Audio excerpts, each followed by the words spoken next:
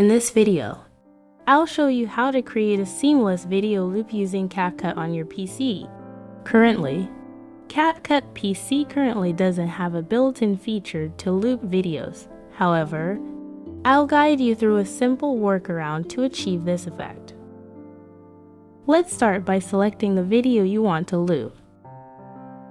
Right-click on the video, choose the copy option, and then paste it next to the original video.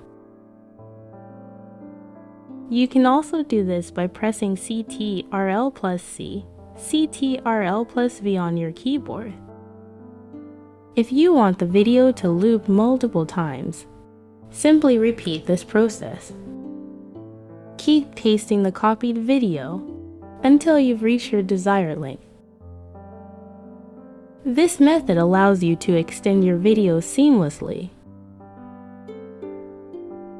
Once you've duplicated the video to the length you want, it's time to preview it.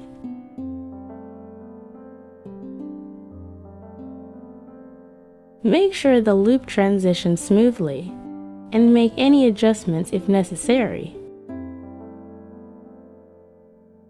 If you found this tutorial helpful, please give this video a thumbs up, share it with your friends, and subscribe to our channel for more tutorials like this one. Thank you for watching.